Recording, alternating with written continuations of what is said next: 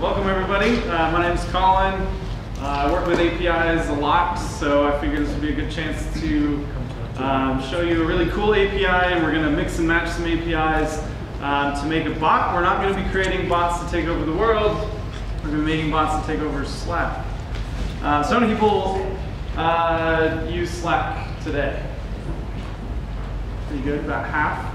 How many people don't know what Slack is? A couple, that's fine. So Slack is a real-time chat with your team or teams, and you'll see I have more Slack teams than I recommend having.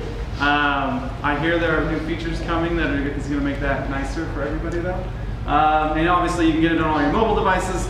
The really cool thing is that the APIs that the Slack clients that are shown here are using are also available to us as developers to be able to create basically bots that can interact with just one person or your whole team if needed.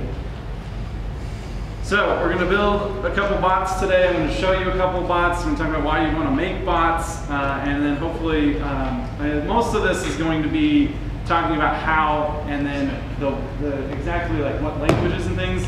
We'll get into that a little bit. All my code's going to be in JavaScript, but these can be written in any language. So this is kind of the famous quote now about software is eating the world from Mark Andreessen, referring to things like Uber and pretty much anything you can imagine now has an API. And those APIs, if you want to think about why would I want to make a bot, you can take any one of those APIs and marry it with Slack so that you can do those things without even leaving Slack. And that's really the goal there. Slack believes in this so much that they have a fund for it, which we'll talk about in a second. They have a VC fund to invest in companies that are building things on top of Slack. I'm out of order on my slides here, so sorry about that. So these are some of the things that we can think of doing using APIs today. We can call an Uber, we can load test a website, have a conversation with an AI bot like the infamous Microsoft one we all saw this week. Book meetings, start Skype calls, do expense reporting. All of these are things that you can actually find in the Slack App Store today. So you can find out what the wait time of an Uber is, and then you just tell it to order you one. And it's all in this conversational interface. So you would do something like /Uber, call car, something like that. Load testing a website. This is one that we built into a bot that allows us to use, we have a server running that's running something called Siege, and we can actually tell it what concurrency and how many users over what period of time we want to hit a certain endpoint or a certain website to simulate traffic. And then you can do other things like deploy code, get notifications and alerts from things like GitHub and Travis and all these other tools and things that we use as well. So again, there's a fund for investing in companies that are building on Slack. It's an $80 million fund. Slack really wants people to build things on top of Slack. There are some companies that are building these AI bots that are integrated with IBM Watson, or there's a few other services like API.ai, and then others that are just integrations to existing services and APIs, things like Salesforce and FreshBooks. Again, really anything. This is a topic that's fairly open-ended because a bot can be anything that you code, any kind of app. You'll have to make the call as to whether or not you're going to build your entire business on top of Slack, or you're going to build an app that has APIs that then you can expose to a bot or to / commands and things like that. So they have two main APIs and then a few other options for connecting to Slack. So they have a web API. The web API primarily is for accessing users and organizations and the metadata around your Slack.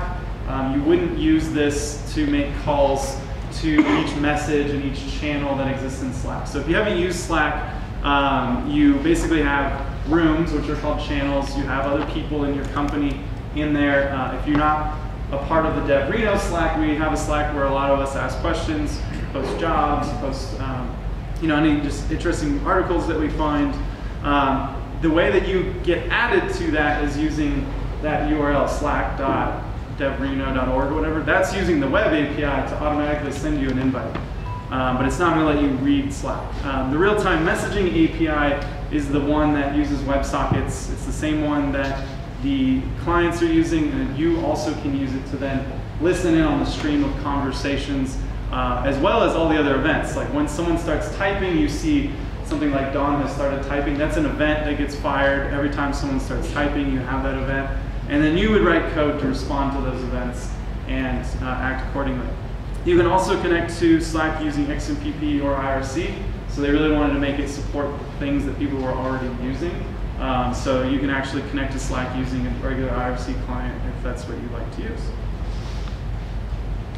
So what I'm going to do is just kind of cover a couple options, because bots, we're going to talk most about bots, but there are a few options. Not everything needs to be a bot. And when you're building something on Slack, it's important to kind of think like, do I want a bot, or do I just want a thing that people can just do something like /Uber order me a ride? And so these are the kinds of options. There are inbound webhooks, outbound webhooks, /commands, and Slack bots. And we'll look at each of these in depth here. So inbound webhooks, you go into the UI, and we'll go look at this inside Slack in a second, and you tell it, you actually go to apps and integrations, create new inbound webhook, and it'll give you this really long URL. That URL is essentially a secret. You need to keep that secure and private, and you're going to take that URL and you can either use it in your own applications, so you can just send a post to it, so a HTTP post, with a payload, and the payloads are in the API documentation, or you can take that URL and go put it in other services that already support it. So for example, in GitHub, you can go to a repo, go into the outbound webhooks of GitHub, take this inbound webhook from Slack and just paste it into GitHub. Now, anytime someone does a pull request or a commit, GitHub is going to just send a post to Slack. That post gets converted into a message, and it shows up inside of a channel. So let's go ahead and just take a look at where that is real quick. So you can actually get to these things from within your Slack by going to apps and integrations. And then you get taken to their app directory. So these are all the things that people have already built on Slack. And then you would go to build your own. And you have two options. So you can build an app for other Slack teams, or you can build something just for yourself. Building something for other teams, we will get into at the end. It involves having to set up OAuth, getting other companies to basically authorize that your app is going to be allowed to have access to their Slack and so forth. But the ones that we're going to build today are going to be custom integrations just for my team. And then here you have those options: incoming webhooks, bots, /commands, and outgoing webhooks. So the incoming webhooks, if we click into here,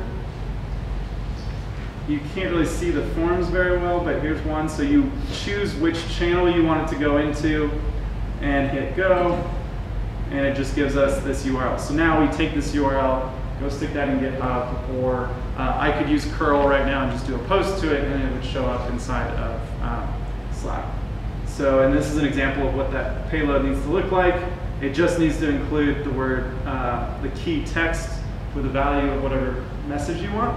There are a whole bunch of things in this documentation for if you want to display links where they automatically show the, they pull the images and the rich media from the page, or if you have generated like a meme image and you want to have that displayed, how to insert an image instead of just the URL as well. So this is essentially what would happen if we ran this. We would get testing. This is a line of text.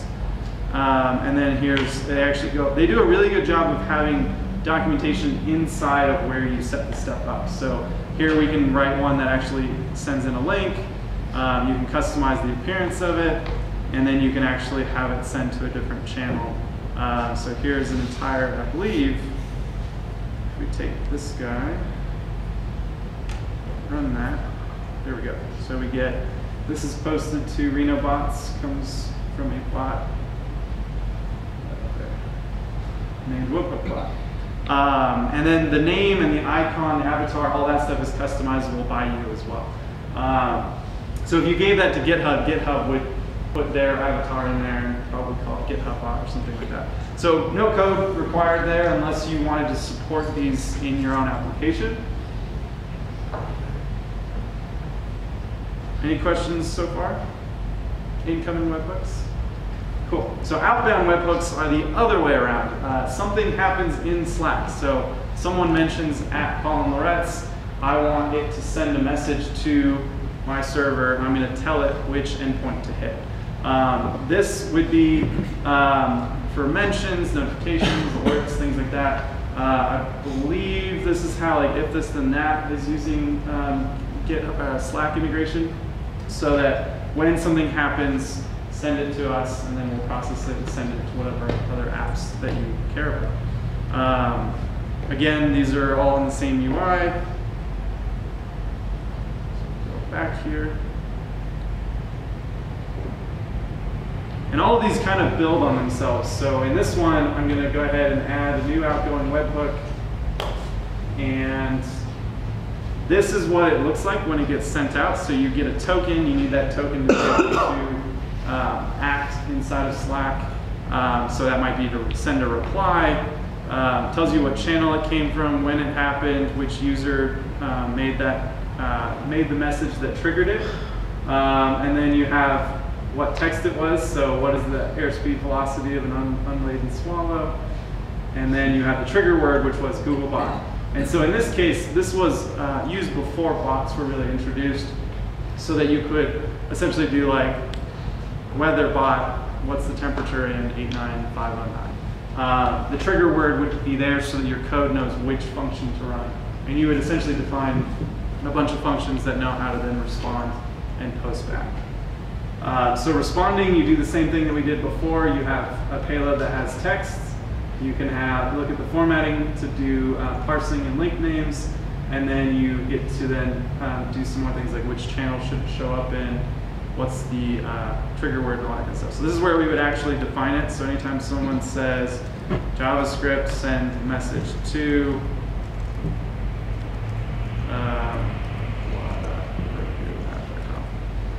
and then you would probably want to set up some routes for this. So this might be like select trigger.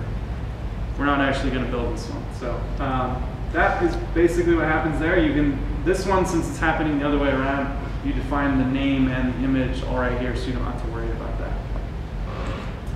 Quick question. Can the outgoing webhooks be triggered by like a different Slack bot from an incoming webhook? Potentially. I think testing that for like, see if we get them in an infinite loop. That's not what I was thinking, but like, yeah, I mean, it should be any, because with the bots are pretty much the same as users. They do have a designation. We'd have to test that. There's probably a way to check. I'm just thinking of like using like Slack as like a way, like a event bus almost, and link up all these different services. Yeah, and the only reason I was thinking about infinite loops is that I know like IFT can get into an infinite loop pretty easily. And so I'm assuming that they would allow it to trigger it. But we can test that after we put this one together. So let's see. So I'll go back here. All right, so we're building up to, so back up a second. So just like with the outbound one here, your server gets the post from Slack with whatever content it was that triggered it, and then you're going to basically have a whole call and response with the regular web API. You're not using this to go get messages, you're just using it to post replies. And then that way you can have this back and forth as much as you need. These are stateless though, so if you want the bot to understand what's going on, you need to be able to store it in a data store or something like Redis or something to keep it around for as long as you need. If you're, there's a lot of survey bots that have been made for things like what does everyone in the office want for lunch today, like that stuff you don't need to keep around forever, but that way you can have all these responses and then have them around so that the bot knows which questions have already been answered by which users. So the next one is a slash command. So this is very, very similar to an outbound webhook. The difference is that it's triggered by a slash command inside of Slack. So slash weather space, and then you define whatever that text is. That text is going to get sent to you in plain text, and you'll be responsible for doing regexes and things on it to understand what it is doing. This is where a lot of people are using like the natural language processing libraries out there to try to understand what's going on. We were at a hackathon a few weeks ago where there's one called API.ai, where you essentially build up this large dictionary of intents, and then you can match strings to what you're actually trying to trigger. So in this case, it's very simple. If someone were to type in weather and then put a whole bunch of text in there and then Reno, Nevada, I won't know to convert that. In this case, this code on my server is just going to be expecting a zip code. Let's send that off to like the Weather Underground API, grab the weather, and then respond just like we would have normally. And this is really cool because you can build out all kinds of things like /weather help, which then will respond with all the options that you can actually send it. /weather, you know, I don't know if Slack doesn't just expose your like location, but we actually have one of these set up for the Reno Collective here. So the front doors, this is actually a bot called doors, but this response came through because I have a / command called doors, /doors list actually lists the 3 doors and then what state they're in, unlocked, locked.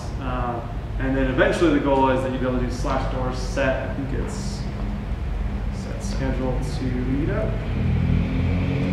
The schedule you were trying to set is not valid. So I've added a bunch of things in here to do that. I don't have a help on this one, so I don't actually remember what the command was. But that's basically what you can do there. I have one in another Slack channel. So this one is, you guys can't see that.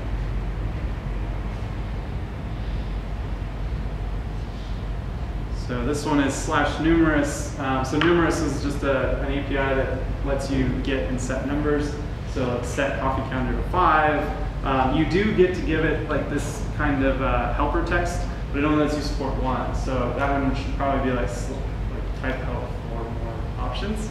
And then you can give it a name over there, set value of a number. And then you can go through and do, this one I made a long time ago and it doesn't seem to be working, but like what is the Truckee River discharge? This one's supposed to go check numerous for that specific value in numerous, and it's not working for whatever reason, but we will show some that work in a second. When you do the / commands, does everybody in the channel see it or just you? So you have the option of responding so that only you see it or so that everyone sees it. So that's super helpful, like /help, probably you don't want everyone in the Slack channel seeing it. In this case, Slack bot's the one responding to me, so you don't end up, and you can say, it says only you can see this message after it, which you can't see very well, right there.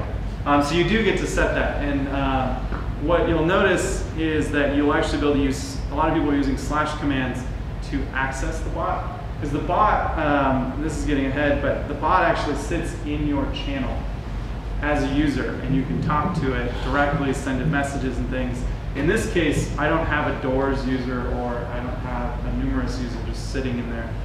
So that's really up to you to decide, like, do I need a full presence user in the room at all times, or do I just want it to be a / command? The bots are really interesting though because they're using the real-time API, which is the next one that we're going to look at. So with the real-time API, your server has to initiate a connection with Slack. So it's using WebSockets so that once you're connected, you have to stay connected to receive messages. Once you disconnect, you have to reconnect. And so there's a little bit of things here where you have to think about how you build this, especially when you start thinking about building out a business on top of this where all these bots are actively listening to all of these channels. You're actually listening to orgs, not to channels. I'm sorry, listening to what? You're listening to the Slack org, the company itself. Okay. So you're not going to like attach yourself to each individual channel and have 10 connections. You'll have 1. But you'll still have 1 per company. So every company that OAuths with you, you will be connected to them. Once you've initialized, then you have this back and forth handshake of every single event that you want to watch. You don't have to watch them all. You can then listen for it. There are some people who have built, it's a little bit more feasible for / commands and incoming and outgoing webhooks to use Lambda. because Lambda can be, so Lambda is on AWS. It allows you to write a line of code. Right now it's Python, PHP, and Java, but they're going to support other JavaScript. Java's a support too. I think PHP is not. Just think that makes sense. But you can use the Amazon API gateway to create an endpoint. That endpoint can then point to a Lambda function, and you actually have what's really a really inexpensive solution. If you then want to, you can use something like Dynamo or any of their other database options. If you wanted to use Redis, you would have to spin up a whole instance, put Redis on it, or use one of those Redis services. So using the kind of pay-as-you-go services for the other kinds of commands is super simple. With this one, you have to keep that connection open, so you can't use Lambda for that.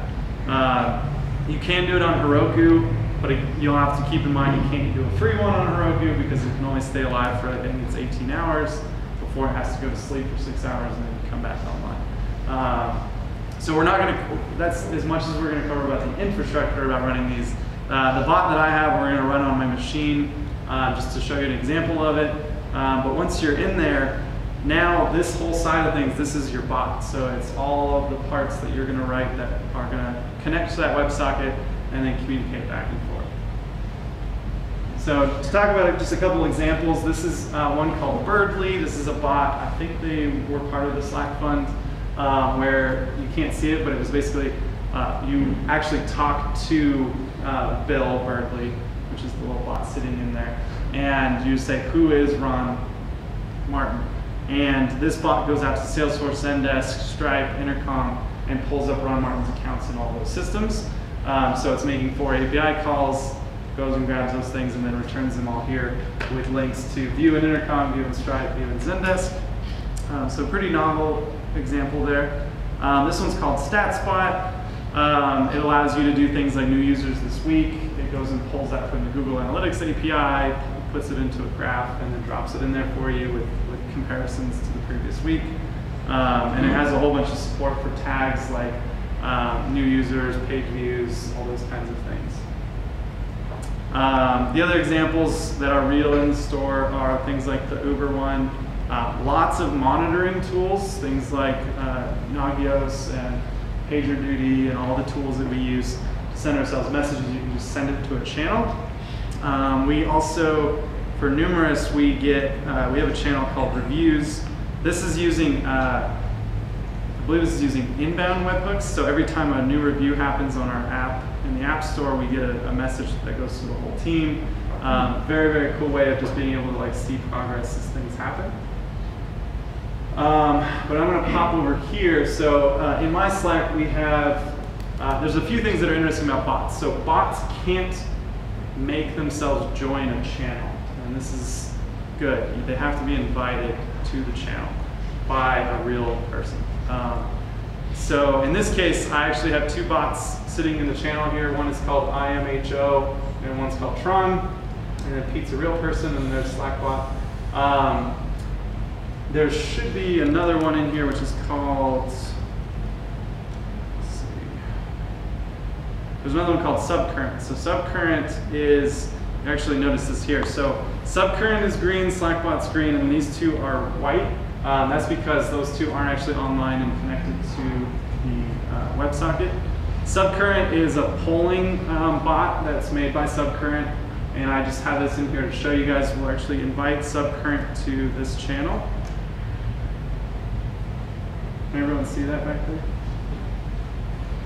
So now Subcurrent joined, and now I have the ability to do, this is an example of mixing slash commands with a bot. So I can do poll, and we can just copy their example, which is better, tacos or pizza. And what they do is they then give us a link that is valid for 4 hours. So this is just their way of doing it. Again, you can do whatever you can code. So this is just how they did it. I've seen a few other polling. There's a lot of polling Slack bots where it actually goes back and forth with you and asks you all these questions. The issue in building that is that you have to maintain the state of all that back and forth conversation, know when the conversation is done. And what this will do is there's some that will then go out and message every user that's in your Slack or every user that's in a certain channel. And you have full reign of the API to do that. You can say, invite all 5 people that are in the Reno bots channel, just send them a message and ask them when they can meet. And the bot will collect all the responses and say, these are all the things, this is the best time to meet. But if I click on this link, this is just taking us, they pulled in what channel I'm in, they pulled in my question, but they didn't grab my answers. So let's do tacos or pizza. You didn't format it their way. Yeah. You forgot the quotes. And then they have some premium features. So this is something that they want people to build businesses on top of Slack. So they are encouraging people to make premium bots. This one's free with premium features. I don't know what the pricing is like. In this case, this one just posts straight to the channel that it was in. But I have seen ones that go out to each individual user so that not everyone has to see this and then just report back to the person who started it. But the way that they're actually allowing people to vote is with the emoji support.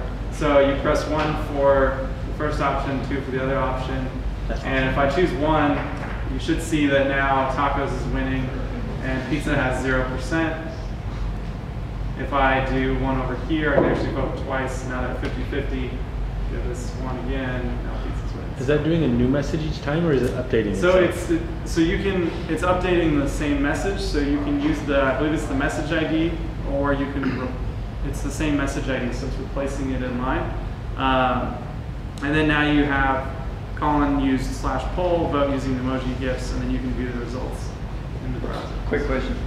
If I really like tacos, I mean, can you double vote? Nope. No, So if okay. I double tap this, it's just So going you to can- toggle it and freak out a little bit, but there it goes. Yeah, See interesting. what happens if we add another. So it has some integrity in terms of. But yeah, so that's just a good example of subcurrent. So let's take a look at what it takes to build one. Okay, so this is the simplest line. These are just a couple lines of code just to connect to it. This is using, so there is a client library for pretty much every language you can think of. You can get to that through the API docs. And so in Node, what I'm doing is creating, just requiring the Slack client. Can you raise it one? Yeah. I mean, Is that better? yeah. Cool. So we're creating the client, and then in this case, all these libraries are going to be a little bit different. There's a couple Node ones. This one, you need to go define, grab these events out of the client here. So in this case, I only want the real-time messaging events. This is my token. Let me just shorten this. I'm going to be deleting this later, so don't memorize it. I dare you to memorize it. We can go ahead and define a new client with our token, and then I'll keep the log level to debug, and you'll see what that looks like in a second. And then we just start it. Because we have this token, I guess I'm ahead of myself, you actually create in here. So let's go into bots.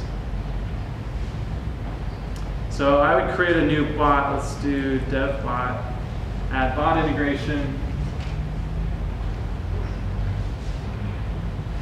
And this is where you get that token. So that's given to you. You can customize the name, give it a picture or an emoji, do a thumbs up emoji, give it a name. What does the bot do so that people see it? And the bot's currently in no channels, and you can't add it to a channel from here. This is just if you go in to modify it, you can see which channels it's already in. We'll save that one. And in this case, this is actually important to see. So if you are on free Slack, bots count as integrations, and on a free plan, you only get 2, I believe. So I already have 2 defined. So we'll go ahead and go to configure, custom integrations. And here we have the couple that I already have. So DevBot's here. They let me create it, even though I'm at my limit, so maybe 3 is the limit, but here are the other 2 that I have.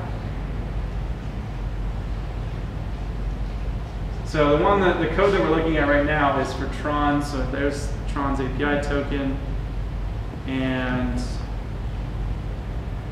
there's the API token. So if we go ahead and just start this, you'll see here that we're actually outputting in the terminal all of these events. This is going to be really hard for everyone to see because there's a lot of them. Once it's connected, it does this ping pong over and over again, just these private messages to check if it's active or not. And it just keeps going forever. This is because the debug is set to, the log level is set to debug. And then they give you like a reconnect URL so that you don't have to go do the full handshake again. There are a whole bunch of tools that have been made so that you don't have to worry about initializing and handling all the handshakes and all that stuff. So this is the simplest way to connect to it. And then once you're connected, you would do on events, so rtm.on, new message, new user, new channel, things like that. So let me show an example. So this is using the Slack client, the official Node Slack client, and their official library, doing it all by hand. There's a company called Howdy that is probably the more well-known bot company behind Slack, and they came out with something called BotKit. BotKit is amazingly simple to use. Even if you've not used Node before, I would check it out. I don't know if there's, I believe it's only Node for BotKit, but there are other people making things for Ruby and other languages as well. And so what this is going to do, we can ignore this for now. So var config is just my config file, so there's my Slack token and my meetup token. We're going to use the meetup API in a second. And we just have to create a new controller for our bot and then spawn it. So this handles the initial connection to the WebSocket, use our token, and then we'll go ahead and start. So we actually haven't connected yet. So what we've done is once we actually define that bot, you'll see it as a way over here. So here's devbot, here's IMHO, and here's Tron. We'll start listening, and then we can start to do controller.here. So it's very similar to the .on that you normally would see in an event-based. If you've used WebSockets before, it's pretty common. But what they've done is they really wrapped and made it just really easy to use. So you can just focus on what the bot does, not on how do I write a bot, and then what do I want it to do. So in this case, controller.here is identify yourself only if it's a direct mention. So I have to do @tron, identify yourself, in order for it to respond to this one. It gives you information about the bot. It gives you the message that was sent to it so that you can reply to that message. And then bot.reply accepts the message so that it can reply to it and then your message. In this case, I'm just sending it a string. And then I have another one down here, which is another controller.here, is when is the next meetup. This one will work if you send the bot a direct message, so no one else will see it, and it'll respond just in band to you. Direct mention, which is the @tron, anywhere it's at inside of Slack. Mention is if you just say Tron without the @sign. And then ambient is just if someone says, when is the next meetup? So if someone's in Slack, they can just do that. They don't have to even know Tron exists, and it will trigger this one. So what I'm going to do, then ignore this little object down here, but I'm going to go ahead and just start it as is. And once that's started and you pop over to Slack, you'll actually see that Tron is now online. And if we say, identify yourself, nothing should happen. Tron, identify yourself. So in this case, Tron's not in the room yet, so we have to invite Tron first. And the bots, they'll automatically join if you invite them. So now we can do that. So that one went ahead and responded. Now I can say when is the next meetup. And then Tron will say, okay, let me check on that. So there's no code in here to do the checking yet. I have that in a second, which we'll look at.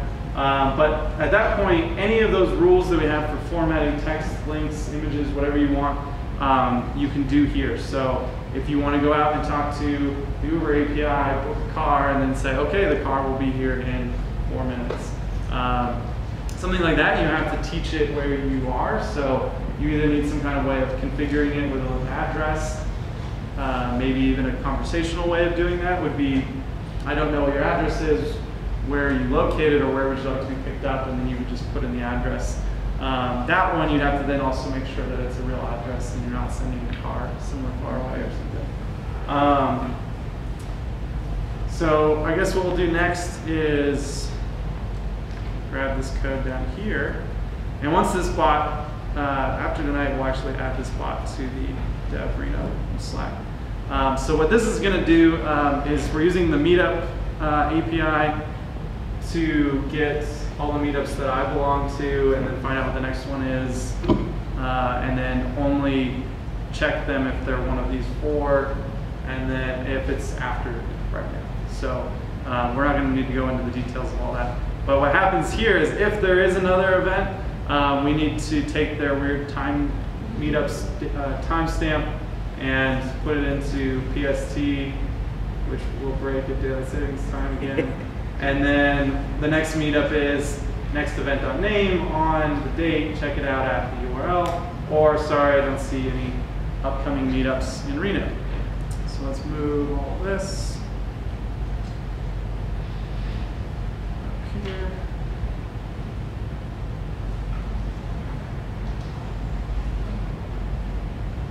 And restart the bot.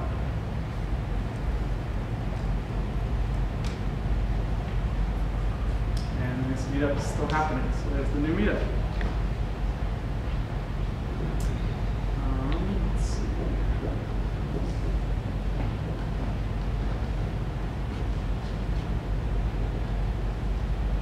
So again, for the most people in most situations, you're going to end up building something for yourself using that API key, and you're good.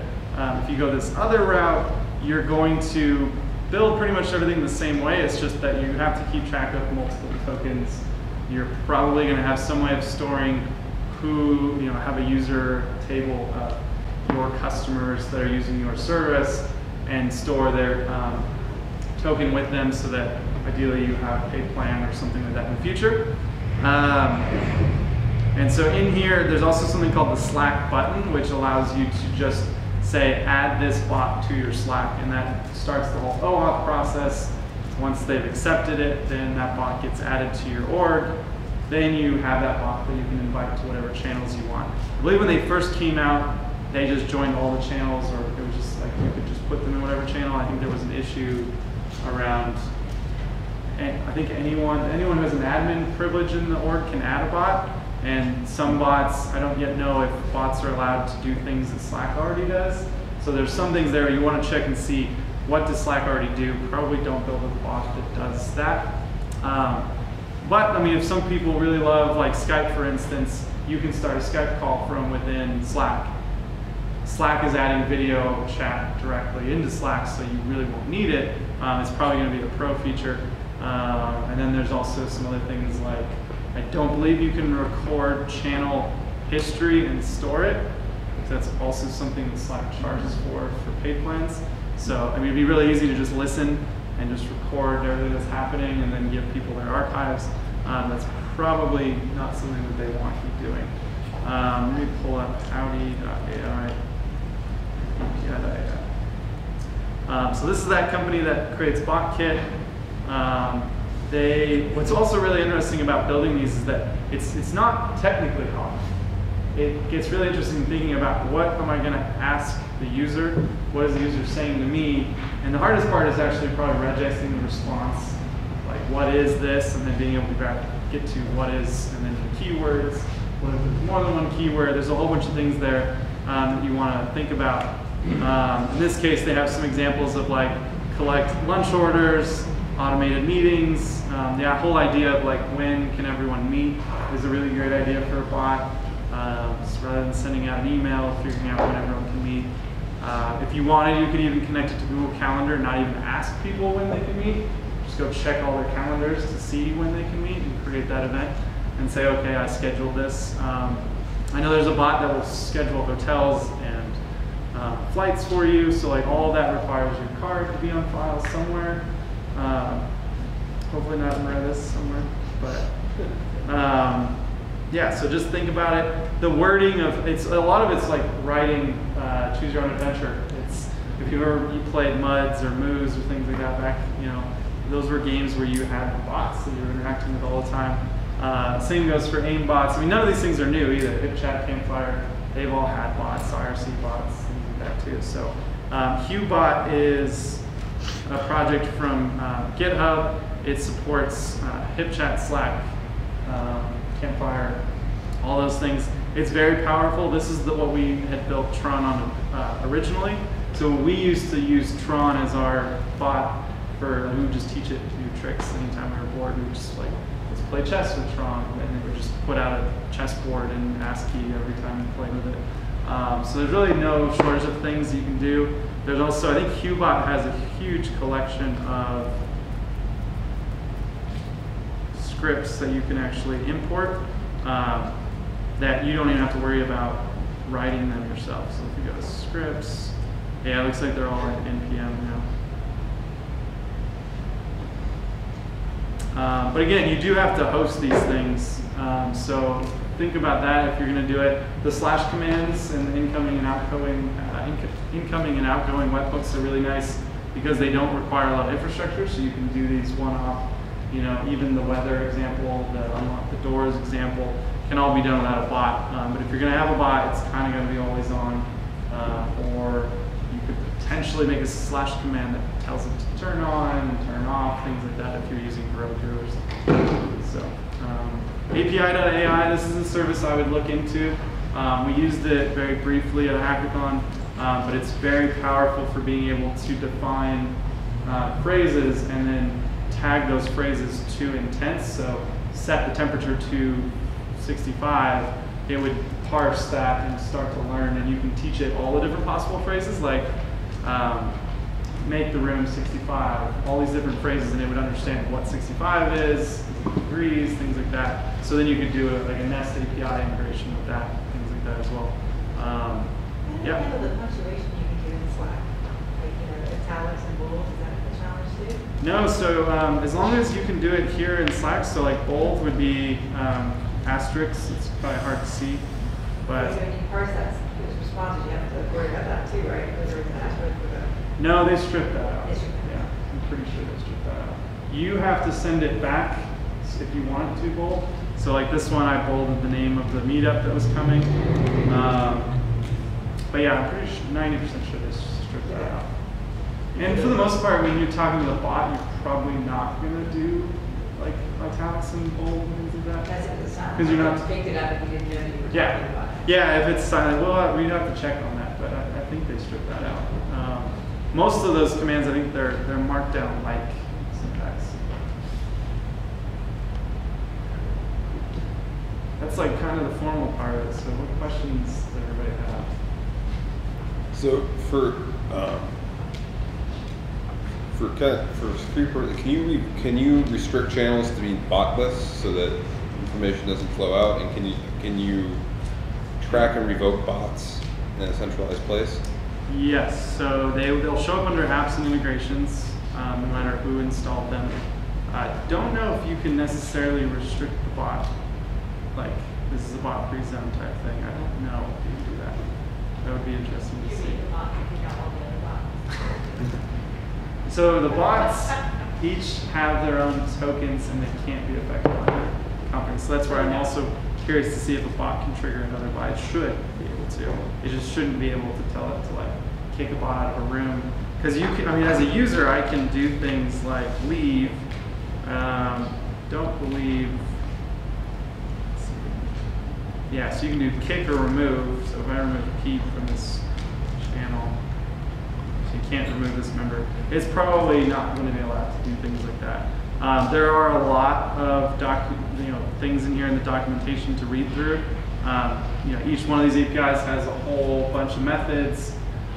There's something called unfurling links that if you send it in like a YouTube, it will actually automatically pull in the YouTube embed and things like that. But then you can also go in and you can make your own services that know how to unfurl automatically. So if you know that if I post in a link and I always want the fourth picture to show up in Slack, then you can teach it that kind of stuff.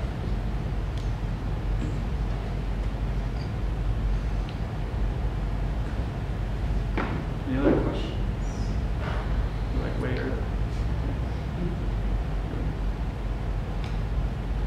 questions about bots in general. Someone, I didn't read the post about how to make a non-racist bot, but.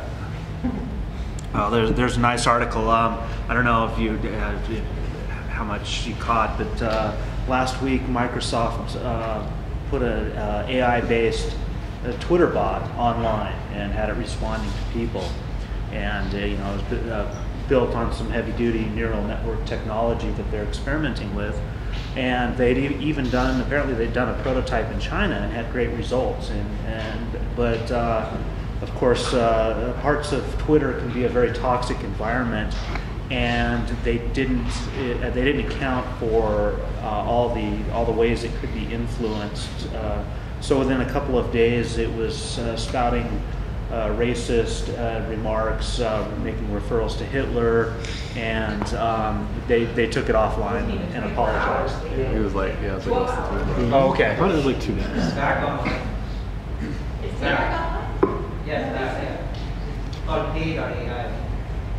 So that's something to think about when you're building a bot. If you're backing it with IBM Watson or something. Yeah. Watson can learn bad things. Yeah, and of course, this isn't the first bot to be on Twitter, and the first bot that could, they could do interesting things. And so there was an article, I think it was in Vice, that they talked to some other bot creators who had addressed some of these issues, and there's even NPM libraries to filter words so that you can try to build something. As one guy put it, I want to build something that I wouldn't be. It says things that I wouldn't be afraid to say to someone in person. Right. And so if you're looking for something for entertainment to release to a wider audience, or just to keep HR happy, considering these things, considering how people can influence your more advanced creations is important. Yep. And if anyone's played with like the Amazon Echo, you can try it, but it knows what you're trying to do, and it makes a fun remark back. Just, I won't repeat that, or things like that too. So you can have some fun with it in your responses too. Are there any libraries out there that let you just put a general concept out there what you want to listen to, and then kind of extrapolates different possible variations of that, or are you kind of on your own as far as figuring out how to regex and interpret what people are saying? Something like the API.ai is going to be this one. There's another one called wit.ai. Those are similar to that. So you have to. The best way to think of it is that you define. Maybe you have 5 things Spot does. You would define those 5 intents, and you would train it a whole bunch of different things. But you would also allow it to self-train, because they would basically then you go back to it every week. And it's like these people sent all these things to it. You can say yes, that one, that one, that one. No, that's not. Next Monday it wasn't March something. It was April something. So they missed the tag, the date. What's really cool about this and Wit is that they both have data types like temperature and date time. So you can say like remind me tomorrow without having to put in the actual date. Things like that. And the one thing I did get, like you saw when I did just this quick date conversion, is like when you have a server running out in one place, like time, like I'm assuming that there's a way to get the locale of each user, because if they ask you something about tomorrow, their tomorrow may not be the same tomorrow for people in America if they're in across the date line too. So lots of stuff to think about. But this one, I think it's pretty reasonably priced too, and this one was the easiest to get to using it, and you actually have a button. They support voice too, which won't work in Slack, but you can test it as you're building it and like say out loud, like set temperature to 65, and it will show you which ones it's highlighted and all that. The regexes, there's some good libraries for some of that out there too, or it'll force you to get good at regexing things. That was my weakness for sure. How easy is it to get a Slack bot to send emails for you? Because I use the reminder feature all the time, and I expect to remind someone else. Yeah, so for that one, you would have a server that has something like SendGrid or Postmark, one of those email companies, and you could trigger it the same way. You would have to then teach it like how do you get the subject line versus the to versus like send an email to email address. Okay, what's the subject line? Okay, what's the body? You could totally do that. That'd be kind of interesting. There's no undos on that one, but once it's sent, that'd be kind of cool. Is there a test environment or? There's, I mean, you can create as many Slacks as you want. So yeah, you can create your own. I have one too many Slacks. Is there like a limit? Have you reached the limit yet for like the number of Slacks you can do? I don't know that there's a limit here. So what's also interesting, this is just a Slack thing. Like some of these I'm only in for like one channel because they're a client or something. And they're coming out with shared channels so that instead of me belonging to yet a whole other login, I can actually just have that shared channel show up in my Slack. So I'm hoping to get down to like 3 instead of this many. But then that'll be interesting because they're just channel IDs. I don't know how the concept of the auth tokens and things are going to change. Like, can a bot belong to a shared channel? Probably not, because whose channel is it? Or maybe it can, and one of the companies is paying for it. That's interesting. That's probably why we don't have them yet. I can't speak for Slack, so I'm looking at you, Kim. All the Kims. Cool. Awesome. Hopefully that was helpful. Do any more topics? Not until next month. Okay, finishing early then. You want to see if you can get the, you have 2 bots, you can connect that thing and see if it will pick up its own. Yeah, we can do that. Let's see. The outgoing hooks for the one. I was just curious because you had let's one do that. set So to like an ambient. It would yeah, ambient let's pick up do. when is the next meetup? So you could just curl into the.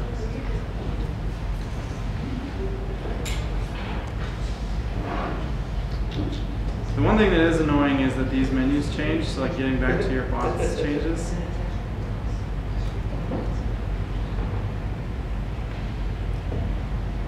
Like I know I have some. Oh, that's because I'm in making apps for Teams. There we go. So yeah, let's do an outgoing webhook when someone mentions meetup.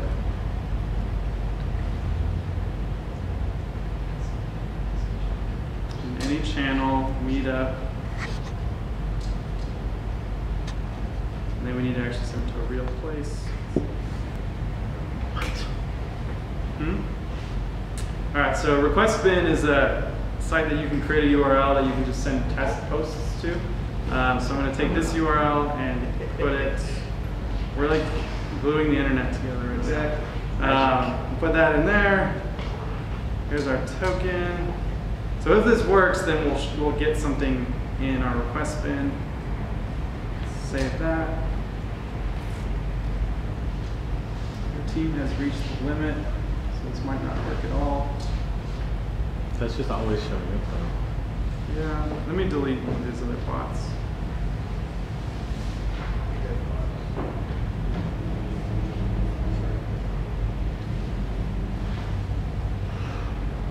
Restart first. Delete. Okay, so now we just have Tron and that other one. So when Tron speaks, make sure that they say meetup. So I say when's the next meetup, and then it says when the next meetup is. So that should actually fire twice.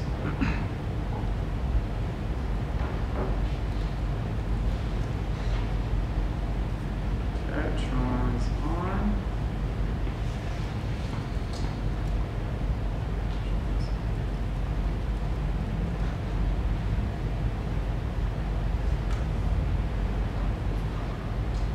Okay. So Tron said something, and then now it's check here.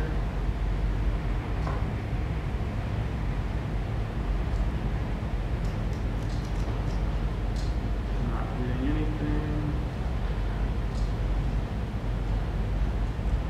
Did it not actually create it? Yeah.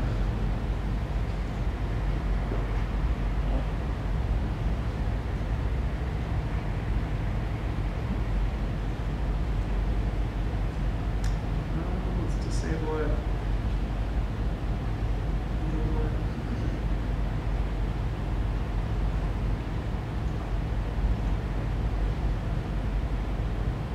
Sometimes they're delayed, but no, it hasn't come in yet. When is the next meetup?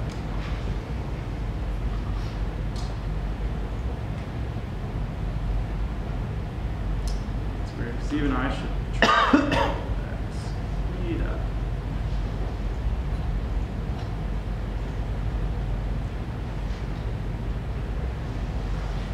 There it is. So it looks like it's trying to match. It's not checking for any mention. Is there a For exact. the web look? Yeah, the web look is for like. So the trigger word was meetup, and the text was meetup. Do you have to put like a star or something? When a line starts with one of these words, optional if a channel is chosen. When? Switch to when instead of meetup. Well, that'll catch yours, that won't catch the bot. Right. So What's the first one in the bot? the next meetup.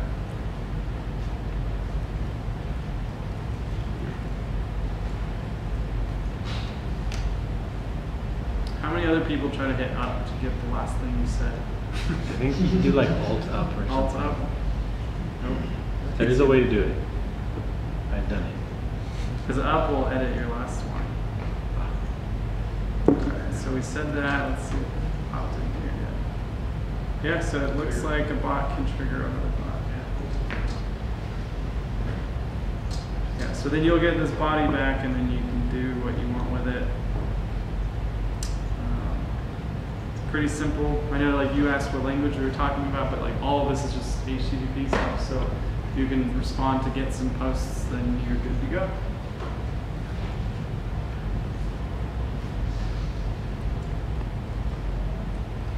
That request button is magic. It is. It's not always online either. I think it sometimes dies from too many requests or something. But yeah, so if you're building something and there's another one that they released called Local Tunnel, so it actually pokes a hole onto the web and puts your local host on the web. So it tunnels into your local host, but yeah, I like request.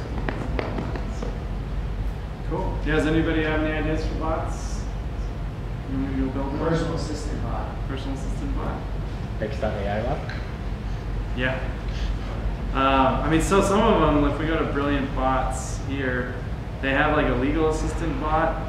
Some of these I'm not sure. So these ones are all smart bots that don't have a person behind them. I think the legal assistant one has some kind of legal service behind it. So you would ask the lawyer bot a question and they'd be like, oh, we'll get back to you. And then you get charged for legal services a little bit later.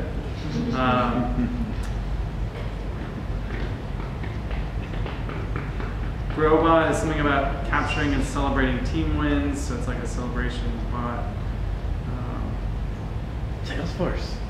There's not surprisingly a Salesforce one here yet. New to-dos, Lucid Charts, Chat, Video, Airtable.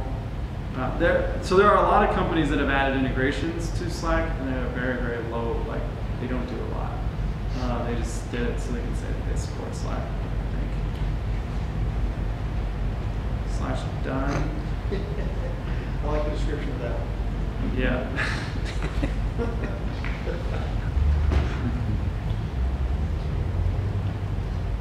And then Nestor. So Nestor is actually kind of cool. If you, I should have probably showed you guys this one before. Nestor actually hosts your bot for you. So they give you like a web ID, and it has a bunch of integrations already built into it. So you're writing this code, but you don't have to write all the rest of the code. It just is the response code. And then they have integrations that automatically, like you don't have to know how to use the Roku API or the Trello API. They're just adding all these little integrations to it. I think you pay to have them host your bot. But you can also just use, it looks like it's using the QBot API, so you can just go host it somewhere else if you wanted to. Again, there's a lot of different clients for each language, so they're not all going to be the same.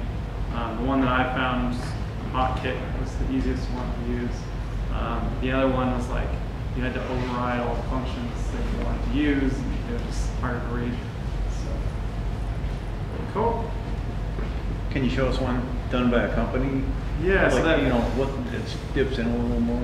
yeah. I mean, just. So the polling one is one that was done by a company that's pretty simple. So let's just go and find one we can add. Just add more bots to your Slack, Colin. Yeah. Maybe a paid bot. Let's add it to the collective Slack. Let's add it to the Dev Reno Slack, because I don't know.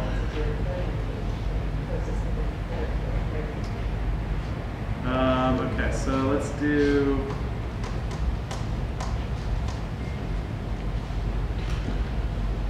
The weird thing is a lot of these require you to have an account with the company that you're going to integrate with. So Okay. let's find one that I have. Actually, this one's already in there. Let's do /Foursquare. And a related question, did they help you administer an account? Because you'd want a revenue stream. Or do you know? No, you have to create like user accounts in your own database somewhere. Okay.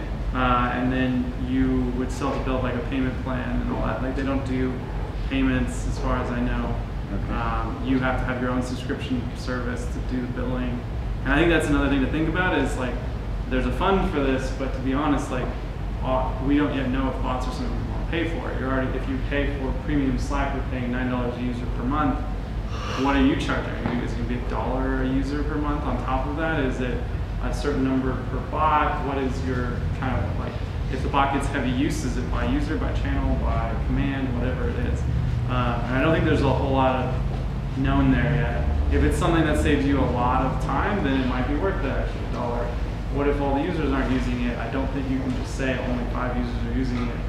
The others can't use it. I don't believe that that's built into You that. could configure your bot to only You can be respond like, to no, certain you users. don't. Yeah, you're not active, Chris. You can't use it. It seems like I have, Slack has their service, I have my service, and then one of the features of the pro version of my service is that there's a Slack integration, right? That seems like the more likely scenario.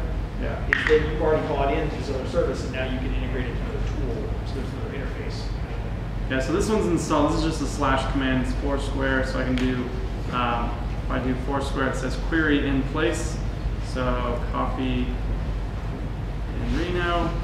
Those are the Foursquare API. Honestly, a lot of the marketing is around like these bots that have these intelligent conversations with you, but the most useful ones are like just simple commands into other places. Lots of connecting, like we just did, request bin to this server to this webhook, to this webhook, to these other things. Can you hook in? Can you do some sort of autocomplete with it? No, that's a limitation. Like if you could teach it an autocomplete of things.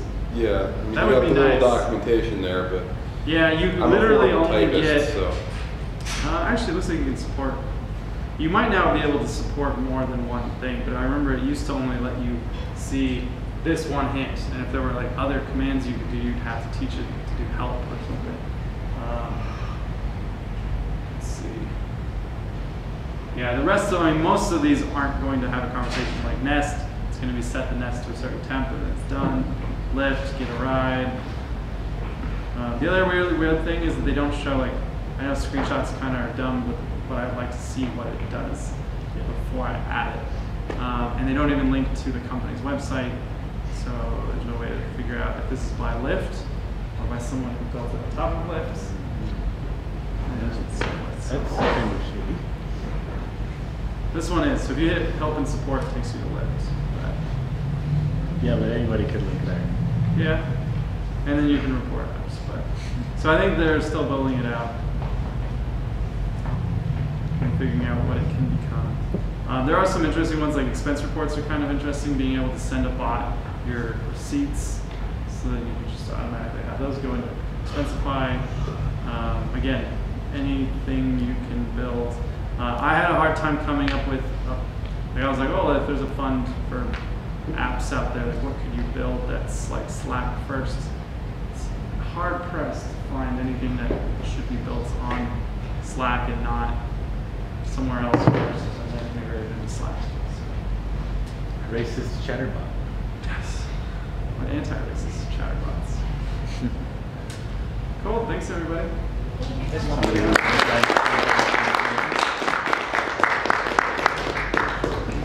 stick around for a little while longer, there's no beer left and possibly some pizza. There's vegetarian pizza. There's vegetarian pizza. So I just wanted to announce that, and let's see Joe here, but Microsoft is hosting the Reno Hackathon co-located with the NASA Space Apps Hackathon the same day. I have flyers. We have 5 categories this year: best game, best use of Azure Machine Learning, best Azure app, best universal Windows app platform, and People's Choice. They range from $300 to $500 in awards. There's lots of door prizes, free food, and everything. April 23rd, 24th, noon to noon. It's actually quite a bit of fun, and we do a lot of good stuff. So come talk to me if you want to hear more about it, or just take one of the flyers. I've got it all around. Thank you. When's the date? April 23rd to 24th, which happens to intersect with my wife's out of town, so that's going to be fun. Did you have a hand in setting the dates, or? NASA did. No. This is different than the Space Apps Challenge? We are different. We are co-located, and you can enter joint entries if you want. So I can speak for Space Apps too. So yeah, Space Apps is going to be the same weekend. NASA picked the dates. The challenges have been released, so if you want to go to the Space Apps page to go read the challenges. A lot of heavy VR stuff, which is hard to do on the weekends. A lot of machine learning and things is also hard to do on the weekend, but we have a couple teams that I know. I would argue that with Azure Machine Learning, actually. And then we might build it on Microsoft and win gold prizes. Yeah. So There's a reason why that's in there. that's good. So the challenges seem harder this year than they've ever been, and some of them just, I don't know if it's that the problems that they have are getting harder, but they seem harder in a weekend to do than what we have. Doing a fun event with codes. If you have questions about what that means, work with us. But yeah, you can so if you want to grab a Space Apps challenge, and you can do a Space Apps challenge as a Microsoft Hackathon entry. You just have to massage it, put it. If you take it and put it on Azure, it qualifies. I'll just leave it there. Thank you. So it says here on our list that next month is Intro to Golang. So there's that. Anybody using Go? Only Colin? That was very Is Colin the only one working around here? No, I just prefer establishment is of Node. Do good. It's another language.